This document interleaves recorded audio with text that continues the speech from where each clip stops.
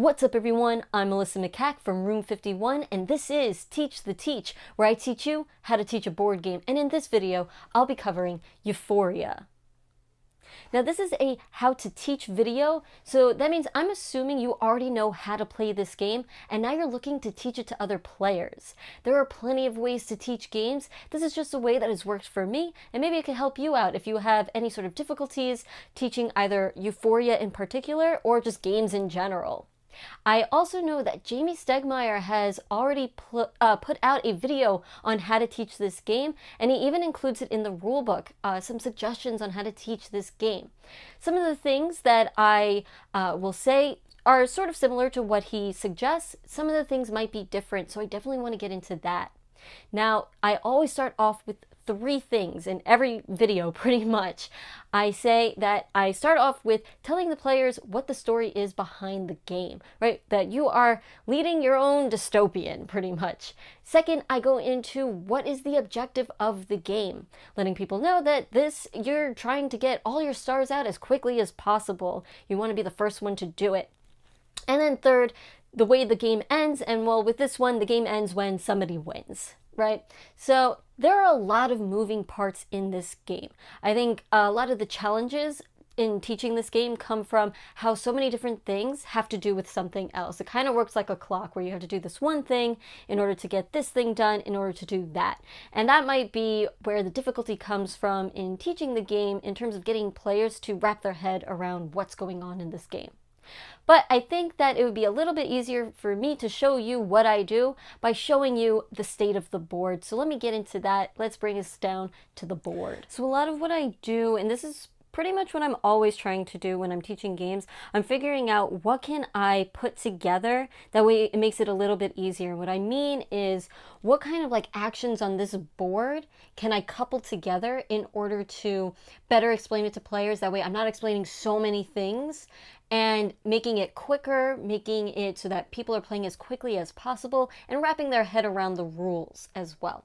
So the first thing that I let them know is that this is a worker placement game and that these dice are your workers, and that they start off with 2. They could go ahead and roll them and place them by them, and letting them know that this is going to indicate, the numbers on here is going to indicate how much knowledge they have. And I usually try to let them know with the story that you're trying to keep your workers as dumb as possible. That way they don't realize that they're actually in a dystopia and run away. So that way they kind of have a concept as to, oh, okay, we want them to be dumb. We don't want these dice to be particularly high numbers usually.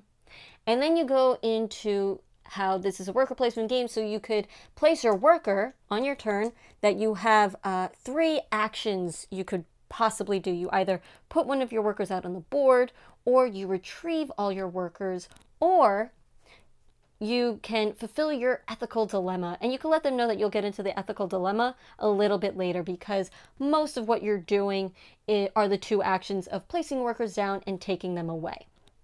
From there, I get into the actions that they could take. And I'll usually start off with maybe the farm section. I tell them about the farm, the aquifer, the generator, and the cloud mine up there on the board.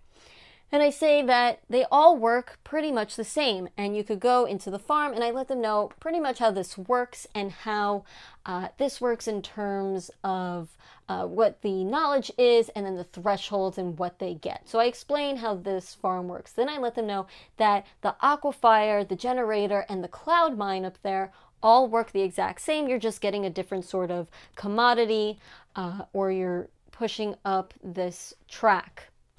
Now, from there, when you're explaining how this symbol allows you to push up this track for the allegiance track, and at this point they don't quite have a recruit yet, because I don't get into that just yet.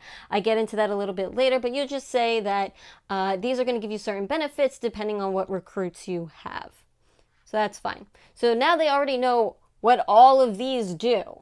Then I tell them about the tunnel and how they could place their worker possibly here, and that the knowledge doesn't really mean anything for the tunnels, and then just letting them know that anything in the square on the board is a cost of the action, and that anything in a circle on the board is the benefit of the action, and just letting them know like how that works, right? Where you would spend the water and you'd get one of these things, and that the miner will move up along the track. And at this point, I don't usually let them know about this symbol just yet because they haven't picked out their recruit people yet, and you could just let them know that you'll explain a little bit later what some of these other symbols mean. And then you can let them know that all of the tunnels work the exact same. So again, now they know what this stuff is, they know how to get commodities, they know how to get resources in the game. And from there, this is when I usually say that you might notice that there are no tunnels for the Icarite territory. So let me actually just bring this camera up a little bit so I could show that. So they'll see there's no tunnel for here, but there's these other spaces that they could go to get other sort of benefits, and there's other sort of costs up there. And this is usually where you want to point their attention to this card, how this sort of tells you what commodities are in this game, and then like what the resources are in this game, which is pretty cool. At this point, this is probably where you want to explain a little bit more about the allegiance and how the recruits work. So you go ahead and you give them the 4 recruit cards here, and you could let them know they could pick whichever one they want. But what I usually do is I pick out a couple of these from the deck here, set them aside. That way I could say to them, okay, so you'll have some cards in your hand, and over here it will show the symbol of the allegiance that they belong to, and it also tells you right down here the name of the allegiance. And that this is the bulk of what you're going to be trying to do. You're going to push these allegiances. And then you could bring their attention back down to the allegiance track here, saying that when these push up, and they're going to go into certain thresholds to give you certain benefits, but it only gives you benefits for if you have an active allegiance recruit member, okay? So you'll let them know that you're going to pick 2 of them, and one is going to be face down, one is going to be face up, and that'll be your active recruit. And then this is when you also let them know about how to actually activate their face down recruit. How when this allegiance track marker reaches this threshold, you'll get to reveal it. This is also how you'll get to reveal your Icarite recruit if you have one. By the top space here, where you're going to keep pushing this along, and eventually you'll get your Icarite allegiance up. Enough. And you could also let them know that another way to get their recruit activated are by these tunnels, right? They're going to notice that there is this symbol here, and when you get there, you'll get to flip over your card.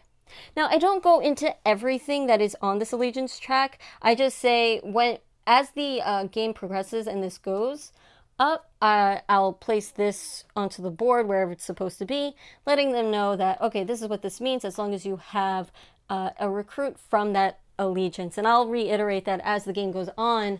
That way they understand you actually have to have a recruit from that allegiance. From there, there's just 2 more spaces that you really have to talk about. One is this, so let me actually move the camera here, is this worker activation space. This is where I let them know that this is a place that you could gain more workers. And I just explained, right? So like you could either go here or here and kind of what they do, but they should already kind of now get some sort of sense of how this works, right? Because now they know this is the cost, this is the benefit. And then there is the construction spaces that you want to talk about, and telling them that when you go there, you could spend the resource, your die will be sort of like locked in there if you want it to be, but you'll be progressing this construction here.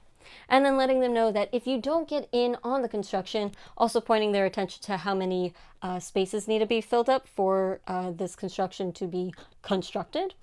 Once you construct this, if you were not part of the construction, just letting them know there's some sort of bad thing that'll happen for you. And then you could even let them know that a new space is going to be open once it's constructed in order to place. I don't quite tell them just yet about how to, if they were not part of the construction process, how to get the star onto there. But I tell them that a little bit later. Once this is actually revealed, I say, okay, not all is lost. You could still go either there or there to get your star onto the construction site.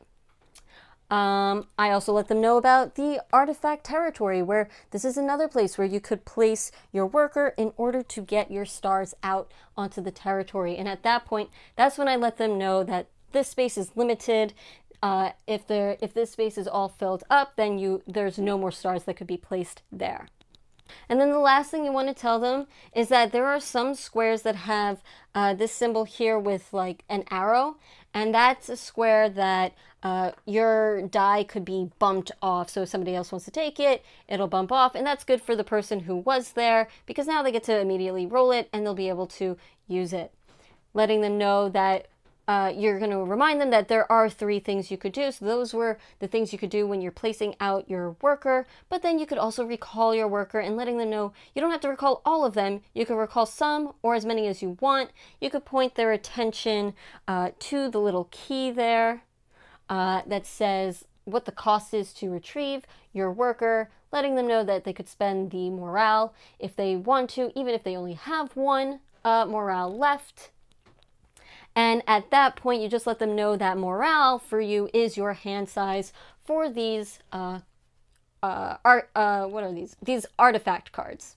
And from there, I'm pretty sure that you can really just start playing the game, and you'll start to explain certain things as they go along. For example, I haven't quite gone into what happens when this little miner actually reaches the end here. You don't really have to tell them until like maybe this miner is, you know, inching its way, maybe like halfway through. Or you could even wait if you wanted to, once the miner hits the end, that there's this new benefit now if you have an allegiance to this faction. I also don't really tell them about the doubles for the cards just yet, because it's not really necessary in the beginning since, you know, they're not going to be able to do it just yet. I might wait a couple of rounds to then let them know, hey, you might have noticed that some of these cost cards here, and they usually cost 3, but if you have 2 of the same card, then you could discard those instead of the 3. And then that's also when I go into doubles, or if somebody's already rolled doubles, I might tell them about that. I might even just wait until somebody rolls doubles on their dice. So that means you have to be paying attention to what people do.